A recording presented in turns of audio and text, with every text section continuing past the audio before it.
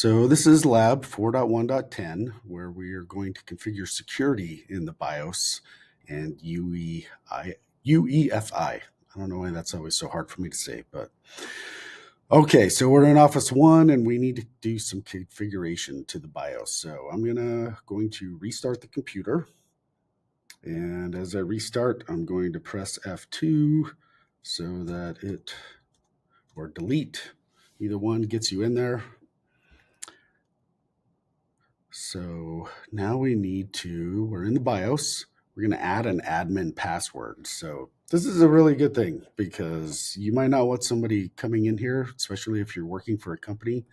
You don't really want people coming in and making changes to the BIOS without your say-so. So we're going to add that in here. Uh-oh, it rebooted on me. Why did it reboot? Oh, maybe I was too slow. I was yakking and not getting it done. So let's go ahead and do this again. I'm going to restart.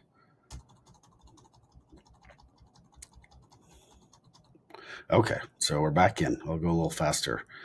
All right, so let's look in security. And expand security, and we have admin password.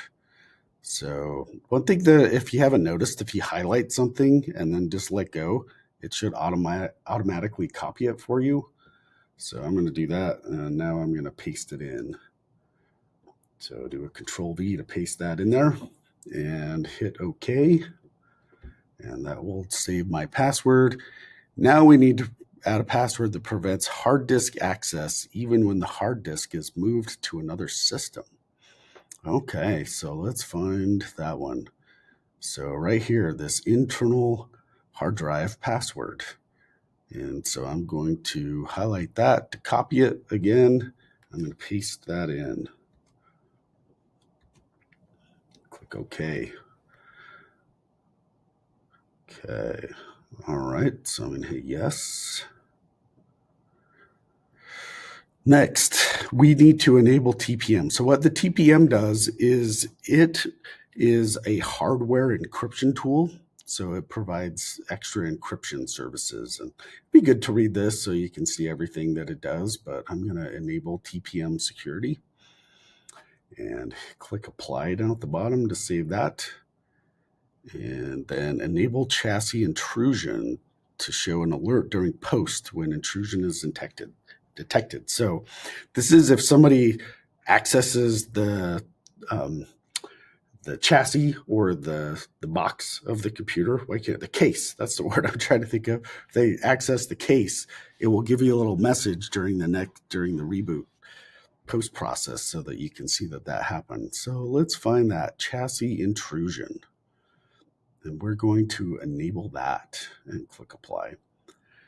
Okay, and now we're going to restart the computer to verify the changes that we have made. So I'm going to hit exit. That should force it to restart.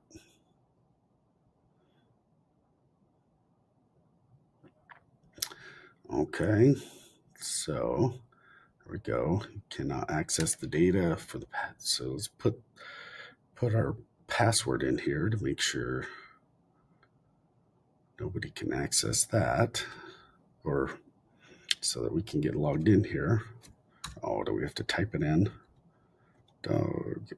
P0B.